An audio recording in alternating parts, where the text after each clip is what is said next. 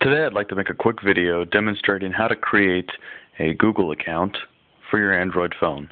If you don't have one of these set up already, you're missing out on a lot of what your phone can do, being as that's required to access certain features of your phone, namely the Android market, which is where you purchase or download for free anyway, applications that expand the functionality of your phone. So this may vary depending on the make and model of your phone, as well as the operating system that you have, a little bit, but it's ultimately going to be the same type of idea. So it just may look a little different. So from your home screen, get your phone fired up anyway, and from your home screen, you're going to press the menu button. And from there, every phone should be the same for this step. You'll have a settings option down here in the lower right hand corner. Go ahead and click that. This is where it may look a little bit different. This is your main settings menu for the entire phone. So what you're looking for in this menu is accounts and sync. Some phones may call it just plain and simply accounts. Others may have the extra sync part on the end. So you may have to scroll, but look for accounts and sync. Click on that. This page will come up with all the accounts that you have signed into on your phone. If the phone's new, if you haven't set any up currently, there won't be anything in the Manage Accounts section here at the bottom. All different phones though, HTC, Motorola, Samsung, whatever they may be, will be the same for this part of the process though. At the bottom part of the screen, you'll see a button that says Add Account. So we're going to go ahead and tap that. And Google is the type of account we want to create. So this section is just going to tell you a little bit about what you're doing about adding an account. It'll tell you that you can also add more than one Google account to your phone for whatever reason. So the first step, just go ahead and hit Next. This is where it will vary depending on who you are and what you use for your email provider currently. If you already have a Gmail account, that's great. You can go ahead and hit Sign In, and it'll just prompt you for that Gmail address and your current password. This is exactly the same information as what you would use to log in on your computer. So if you already have that, go ahead and hit the Sign In button, enter your username and password, and hit Sign In. The phone will do the rest, and that's all there is to it. So if this applies to you, you're done right here. If you don't already have a Gmail account already, you can go ahead and create one. And just as the title says, you hit Create here. This screen will prompt you for a few things, your first and last name, and then your desired Gmail account login. So whatever you want your email address to be, that's what you'll type here.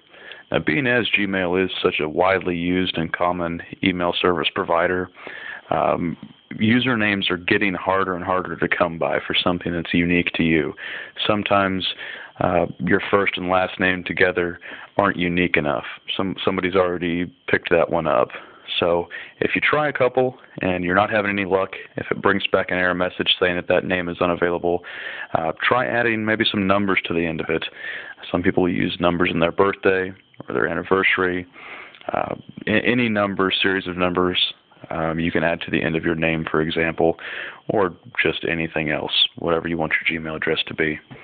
Once you enter in that information, you'll just hit the Next button, and provided that that Gmail address is available, it'll ask you to go ahead and enter a password for your account, which you'll have to type twice. Your password needs to be a minimum of 8 characters in length, and you'll type it twice to confirm. After that, go ahead and hit Next again, and that'll finish creating your account. The last step will pop up a page asking you to type in some odd-looking characters, some letters. That's called a CAPTCHA, and that's just to verify that you're actually a human. You're not a robot creating an account to spam anybody. Yeah. So go ahead and do that. Usually it's 5 or 6 letters, and then the last button, it'll appear down here in the corner. Instead of saying Next, it'll say Finish. Click that, and that'll finish in your account. I'm not going to create another one just for the purpose of the video, but I at least wanted to get you to this screen. The rest is pretty self-explanatory. If you've got an Android phone, I'm hoping that you'll be able to follow through the step-by-step directions, at least on the website or on the phone itself, for creating the account. That's really all there is to it. Once you have that created, your phone will automatically log you in with your Gmail account, which does several things. number one, it gets you into the Android market, which is probably the reason above all other reasons to have a Gmail account. The Android market's where you can pick up all the applications that are available for Android phones. That greatly expands what you can do with your device. Another reason that it's good to have a Gmail account is to back up all your sensitive contact information. So if anything happens to your phone, if it's lost or stolen, if it's damaged beyond repair, you have to pick up another phone, then you just, when you get your new phone, enter in the Gmail account information that you already have. Your contacts will come back down to the new phone automatically. So you always have that permanent backup. The same is true for your Gmail email account, as well as for your calendar. Your Gmail gives you a free calendar service that's linked to that email address that you can access both on your phone and on the computer. So contacts, calendar, and email are all backed up through this one account automatically. If you have a different phone that you have to pick up, all that information will come back down to the new phone. The other perk to that is that it stays in synchronization with your computer access.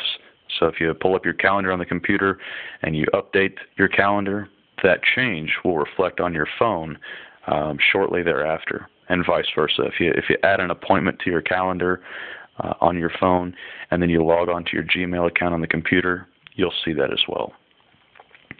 So having a Gmail account is not only a necessity for accessing several parts of the phone, but it's also a great convenience too. You've got that backup, you've got the instant synchronization, and all that's great to have on such a nice phone like these. That pretty much takes care of it as far as creating a Gmail account or signing into an existing account with a brand new phone. One thing I'll also point out is that you can have several Gmail accounts set up on your phone. So if you use one for home and one for work, for example, your phone will allow you to set up more than one Gmail account.